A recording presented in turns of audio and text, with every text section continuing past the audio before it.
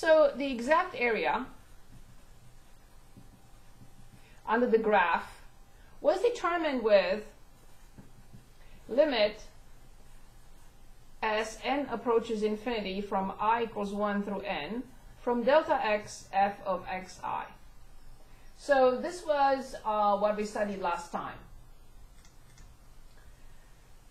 Okay, so we do have a second way, which is way more elegant, although it doesn't always work, in the sense that we will not be able to find what we need at all for each and every function. It's still the summation notation, but a different one, the regular S, but stretched. So this is a stretched S. We are talking about the area under the graph of f of x, of course, on the interval a comma b. So this is from a to b, and everything is the same. Simply, instead of delta x, we'll have to write dx. Other than that, everything is the same. Why do I replace these two? Well, I mean delta x with dx. If you remember, we talked about this situation when there is x and x plus delta x, or x plus dx, they are the same. So this is delta x or dx. Delta x is the exact change in x, which is equal with the differential of x. So the approximation or the exact are the same for x. So we replace delta x by dx and the function is the same. So this is what we call the definite integral, which represents the area under the graph between a and b, under the graph of f of x. And it's always a number.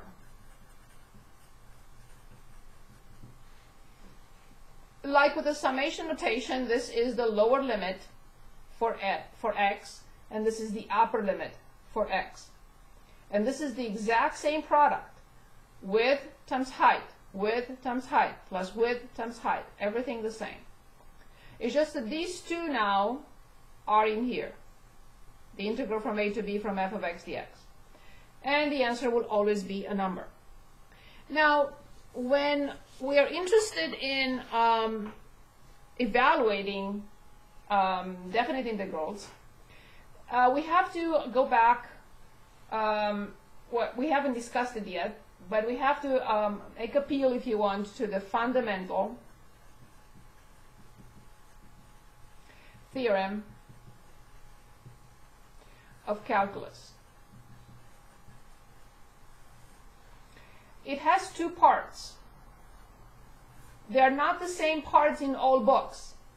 Sometimes this is called part 1, and then sometimes the other one is called part 1. It doesn't matter. Just remember that they are two different, it has two different functions. Part 1, in your book, in our book, shows that differentiation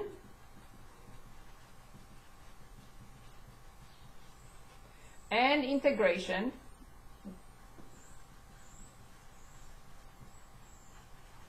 when we integrate, we are determining this.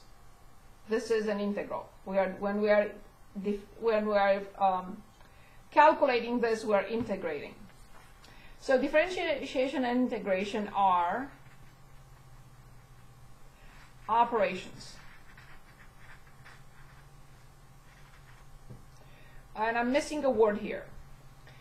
And the second very important part is part 2, which will shows or teaches us how to evaluate a definite integral. This is what I need right now.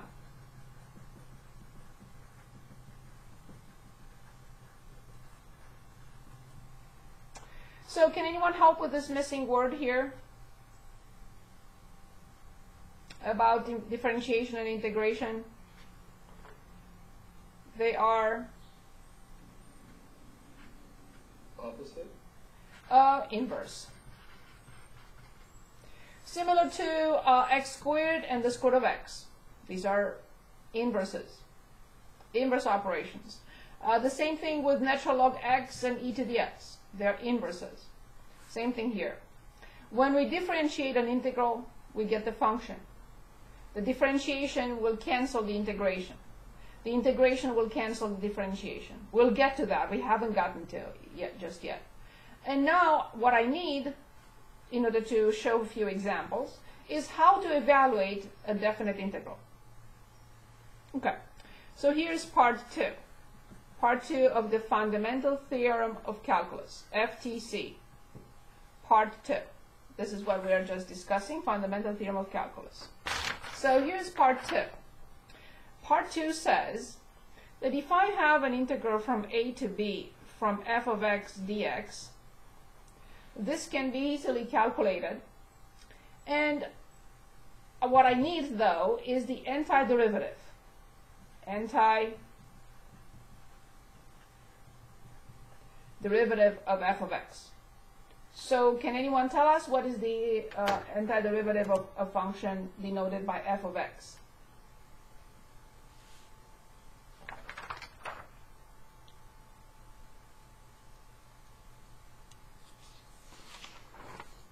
As we discussed 2 minutes ago, if I have f of x, then I have to use the uppercase f of x.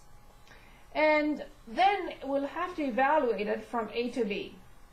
How do we do this? We plug in the upper limit, and we subtract when we plug in the lower limit.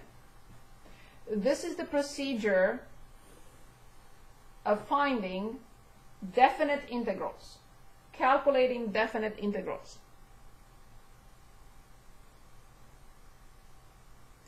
Okay, so I would like to look at the problem that we looked at before. What was the problem? It was the integral from 0 to 2 from x squared plus 2 dx, if I remember correctly from last time. Okay, so I'm going to apply this procedure, and then we'll choose some more problems from the book. Which function prime is x squared?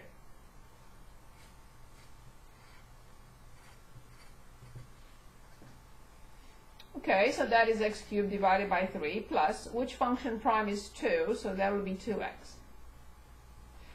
All I have to do is simply plug in 2, because when I plug in 0, everything goes away. But I'm going to write it so you see this. So then we have 2 to the third over 3 plus 2 times 2, but minus when I plug in 0. It makes no sense to plug in 0, but I'm going to write it just for you to see it this time. So all this is 0. So then we have 8 divided by 3 and plus 4. So this is 12, 20 divided by 3, and this is exactly what we got last time when we used the limit of the Riemann sum. But this is a much more elegant procedure and much faster.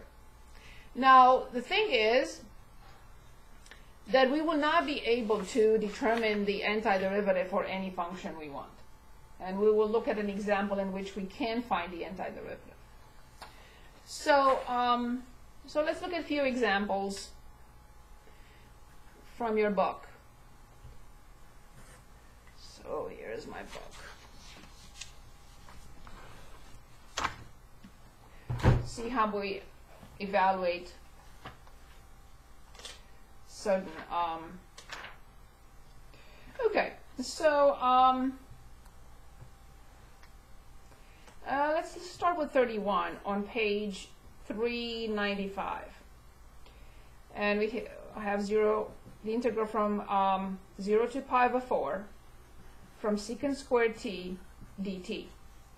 There is no integral without dt or dx.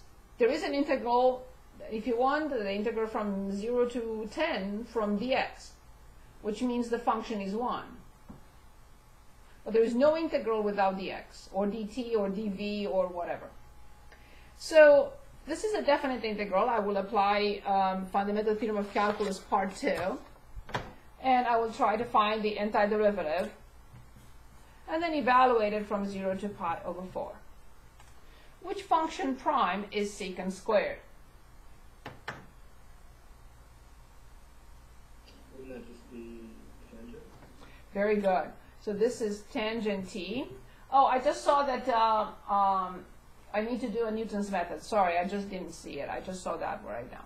So I plug in pi over 4, so I get tangent pi over 4 minus when I plug in 0. I know that this is 0, I know that this is 1, so the answer is 1. So allow me to show a few more examples with of different integrals, and then I'll go back and show a Newton's method. Okay.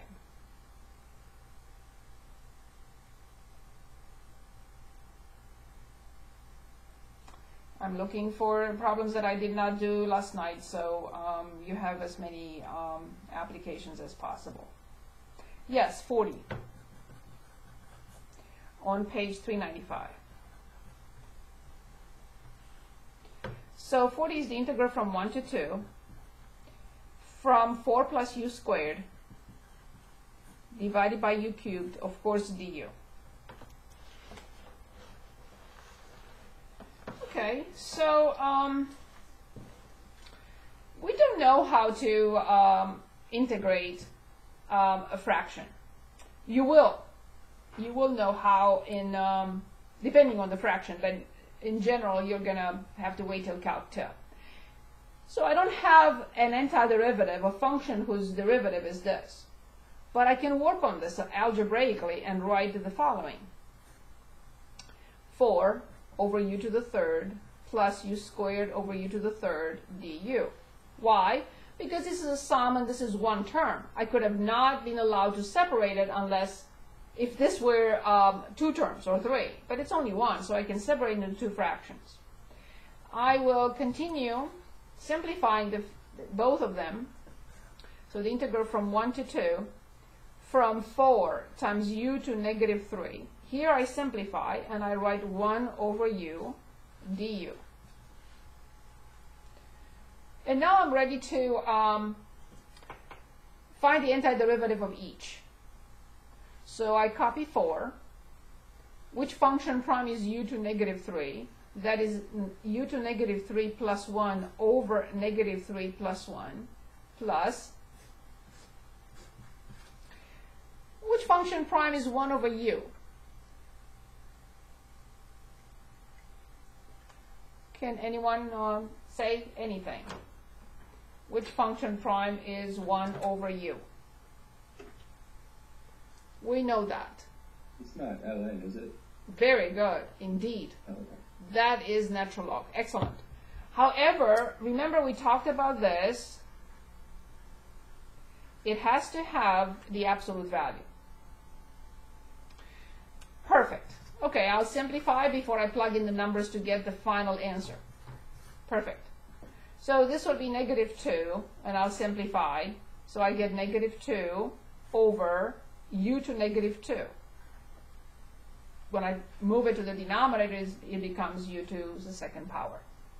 Plus natural log, the absolute value of u, from 1 to 2. Is this part clear? So we have there 4. The denominator was negative 2, and this is u to negative 2. When I simplify, I get negative 2, and this goes to the denominator. So that's how I get this. Is this okay? Yep. Okay, so we continue now. Negative 2, you know me, I want the constants to weight.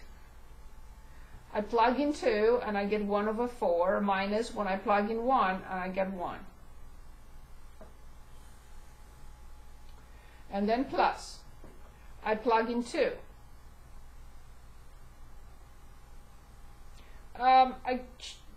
It's fine to do it like that, so I don't want to confuse you. You can plug in 2 in both and then at the end plug in 1. I would rather stick with one method. So it's the same thing, but I don't want to confuse you. So I plug in 2 in both. So negative 2 over 4 plus natural log 2, which does not need the absolute value. Now minus when I plug in 1. So I have negative 2, but when I plug in natural log, 1 in natural log, I get 0. So this is negative 1/2 plus natural log 2, and this is minus 2 with minus in front is plus 2. Yes, I have to combine these two. So 2 minus 1/2, so it's 3/2 plus natural log 2. And this is final. And we could have not done this with the formulas we have with the limit of the Riemann sum.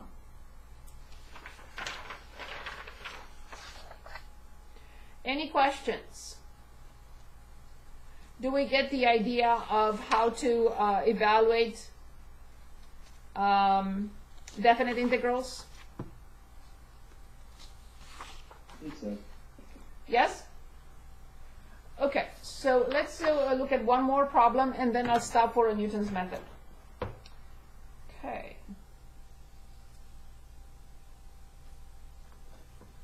Let's look at 21 on the same page. I think I'm on 5. So 21 on page also 395. It's the integral from 1 to 4. Yes, it is 1 to 4. From the function 5 minus 2t plus 3t squared dt. Okay, not as difficult this situation. We try to find the antiderivative, which function prime is 5, so the answer is 5t, minus 2, which function prime is t, so that's t squared over 2, plus 3, which function prime is t squared, and that's t to the third over 3. Clean it up first, and get 5t minus t squared plus t cubed from 1 to 4. And now plug in 4. 4 times 5, 20, minus 16 plus 64, minus, do not forget, put this in parentheses because all terms will be turned into opposite. So we have with 1, we have 5 minus 1 plus 1. So 20 minus 16 is 4, plus 64 is 68, and this is minus 5, which is 63.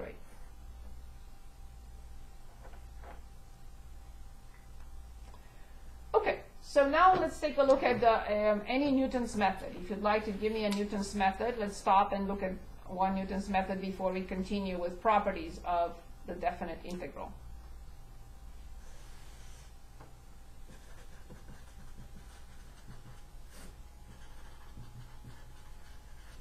Anyone. It can be any problem you like, or if you want to choose the problem from that test or anything.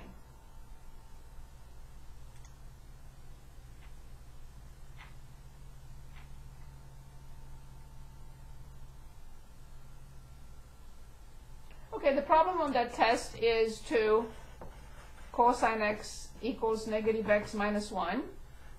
So our first step is to move everything to one side because we are creating a function. So that's first step, in which we write f of x equals 2 cosine x plus 1. In step number 2, we have to write that f of x is continuous everywhere as a sum of continuous functions.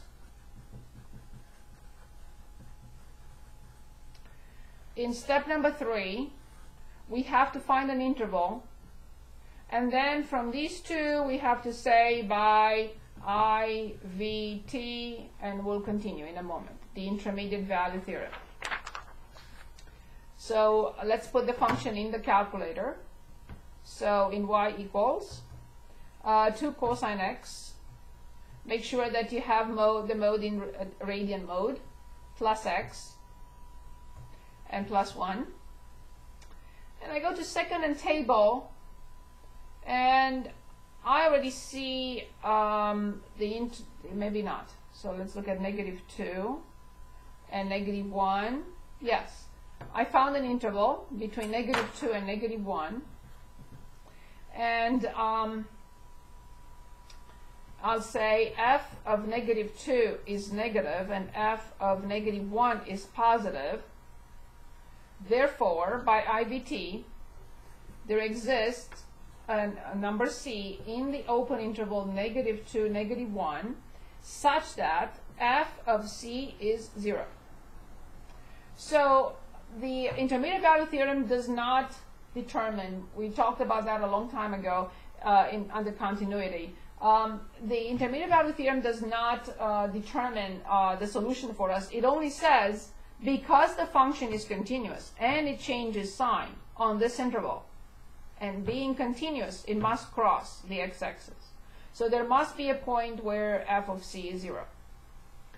So in step number 4, we are going to find f prime for this function, which is -2 sine x plus 1. In step 5, we're going to write Newton x minus the function to cosine x plus 1, and everything divided by the derivative, -2 sine x plus 1. And in the next step, I have to choose a starting value. Which one would it be? It doesn't matter, -2 or -1. However, I have to make sure that this derivative is not 0 for the starting point. So if I plug in -2 radians, this will not be 0 for sure. If I plug in -1 radians, this will not be 0 for sure. This will be 0 only when sine x equals 1/2. Only for x being pi over 6. And this is not pi over 6. And this is not pi over 6. So it doesn't matter. So let's say I decide to start with -2.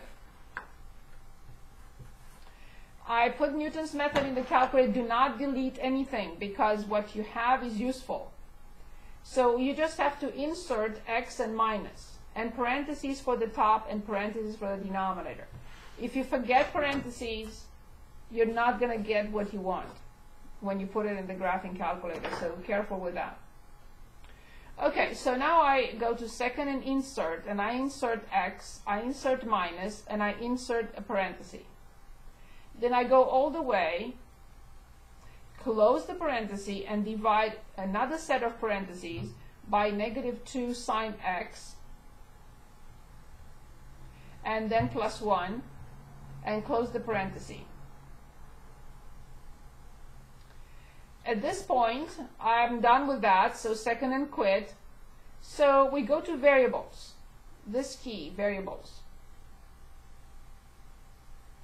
And we're going to choose the y variable. So go to the right, and we're choosing the function f of x. And we are going to choose y1 because that's where I have Newton's method. And I'm going to plug in -2 because that's what I decided to start with -2. And I press enter. And this is our first iteration. Now we haven't decided, let's say, 8 decimal digits. Because I saw that that's what WebAssign is asking you to do. So I found x1 to be -1.349926.553. I copy all of them and then I'll make a decision. Now the next step is to simply go to second and entry right here.